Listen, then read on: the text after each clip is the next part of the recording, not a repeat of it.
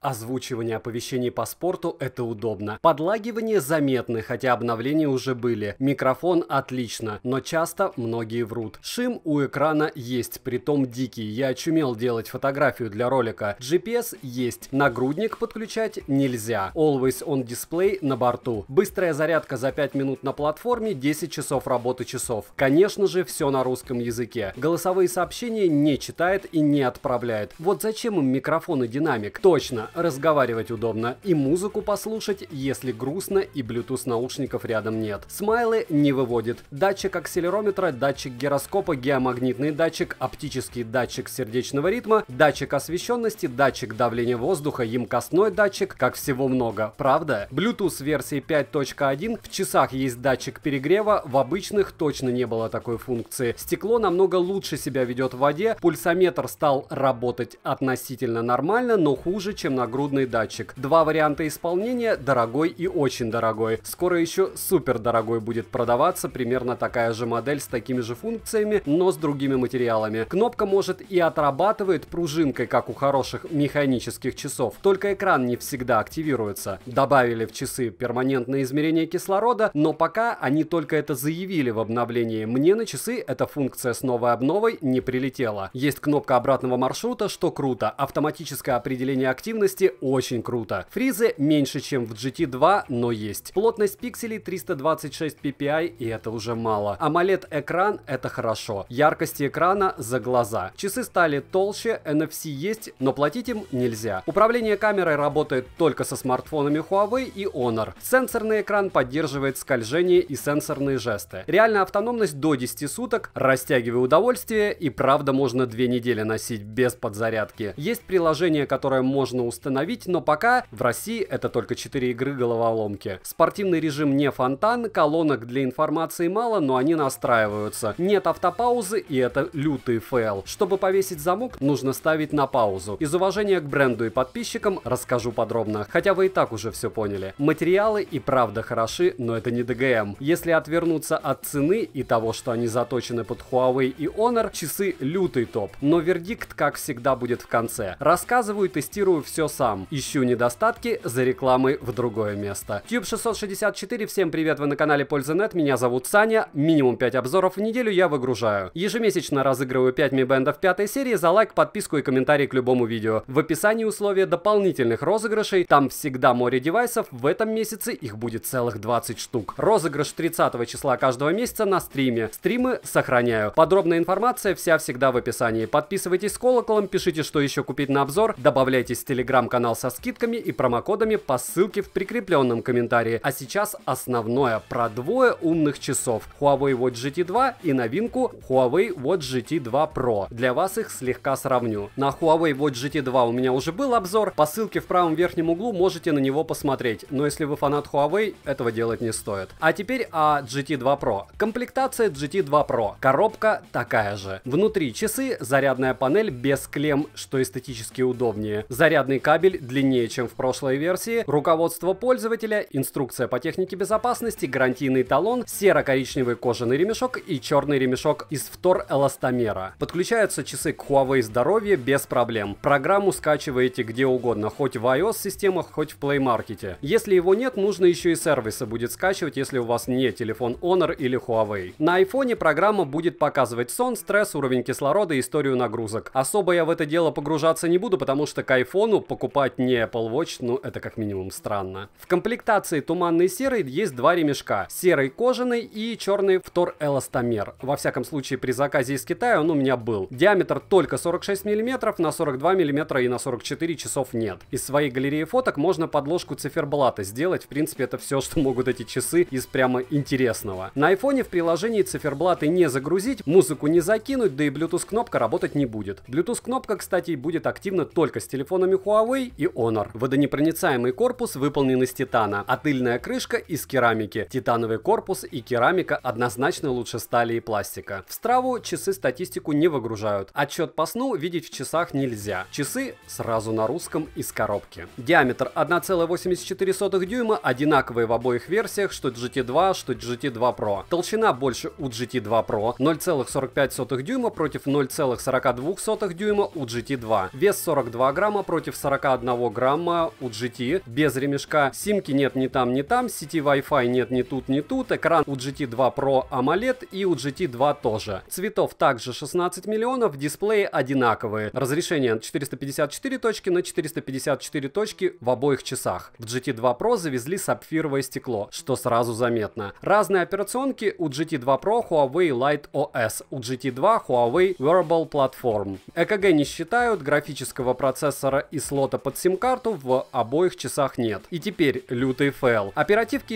и там всего 32 мегабайта. Собственная память 4 гигабайта. Понятно, что это все цифры, но даже у лемфа по гигабайту оперативы, поэтому, ну, как минимум странно. Устанавливать сторонние программы в GT2 Pro можно, но пока их только 4. Не факт, что будет больше, чем сейчас, хотя в Китае их уже 11. Скидывать файлы, кроме музыки по Bluetooth, нельзя. Галереи нет, под музыку при скидывании с телефона свободно в итоге чуть больше 2 гигабайт. Можно воспроизводить музыку через динамик на самих часах, притом в GT2 Pro звучит это все довольно прилично для таких габаритов. Либо можно подключать беспроводные наушники или Bluetooth колонку и проигрывать уже с них. Батарея одинаковая по 455 мАч, цена отличается на процентов 40. Ну и зарядка наконец стала чисто магнитной. Появилась функция быстрой зарядки. Да и материалы. GT2 Pro это рамка из сапфирового стекла, тело из титана. GT2 стеклянная рамка и стальной корпус. Ремешки быстросъемные, ширина одинаковая. На тыльной части часов GT2 Pro появился улучшенный сенсор TrueSyn 4.0+. Работает он однозначно лучше, чем в прошлой модели. Вес 65 граммов с ремешком у GT2 Pro против 54 граммов у GT2. Вибро все такое же не очень, но настраивается. Тактильное ощущение от кнопки и ее форма поменялось. Кстати, поменялись обе кнопки. Но на прокручивание кнопок никаких функций не завезли. Плавности нет, NFC есть, но пользоваться им для оплаты нельзя. Оплату обещали, но обещанного 3 года ждут. Циферблатов больше 200, интересные по мне только платные. Always on Display есть, но циферблатов под него крайне мало. Кастомизировать их можно, с Always on Display работают часики ровно в 2 раза меньше. Уведомления они показывают, вложения и смайлы не показывают, автоматический запуск замера данных кислорода в течение дня обещали, анонсировали, но по факту пока его нет. Перманентное измерение пульса в течение суток, конечно же, есть, как в любом фитнес-браслете за 1500 рублей. Альтиметр, барометр, GPS для любительского бега хватает. Нет eSIM и нет Wi-Fi. Спать лично мне с ними удобно, хотя они и стали больше. Может, ремешок удобнее стал, может быть, я просто всеядным стал с возрастом. И учитывая, сколько они весят, это крайне странно. Курсы для бега так и остались, и они так ничего. Подсказки пока только на английском языке, я имею в виду вербально. Автономность под 14 суток. У меня с перманентным отслеживанием пульса и подсчетом прогулок они поедают по 10% в сутки. Пульсометр достаточно точный, чтобы не надевать нагрудный датчик, если вы не профессионал. Но подключить нагрудный датчик нельзя. Беговые лыжи есть, плавание в открытой воде и в бассейне есть. Активности там море под 100 штук. 10 избранных контактов можно добавить в часы, чтобы звонить прямо с устройства. Конечно, при наличии рядом телефона и связи у него. При звонке на часах высвечивается имя контакта и номер. Разговаривать можно прямо с часов, притом функции отменить звонок только на часах и перевести его на телефон нет. Но с часов можно перезвонить на входящий, если вы его вдруг пропустили, даже если его нет в вашей записной книжке. Цена по ссылке в описании к видео. Отзывов уже хватает. Озвучивать ее язык не повернется. Часы по цене среднего смарта. Резюмирую. После прошлого моего хейта на GT2 я получил такой урок. Всем, кто покупает данные девайсы, плевать на деньги. Если вы не из таких, вдруг. В правом верхнем углу есть ссылка на обзор на умные часы Honor Magic Watch 2. Их реально до $100 купить во время распродаж. По цене в 2 раза дешевле, а функции практически те же. Не забудьте подписаться на телеграм-канал по ссылке в прикрепленном комментарии со скидками и промокодами на Алиэкспрессе. В описании есть мои контакты, ВКонтакте, телеграм-канал, где 3500 человек делятся своим мнением по поводу девайсов, и подписывайтесь, конечно же, на основной YouTube канал. С колокольчиком. Обзоров много, девайсов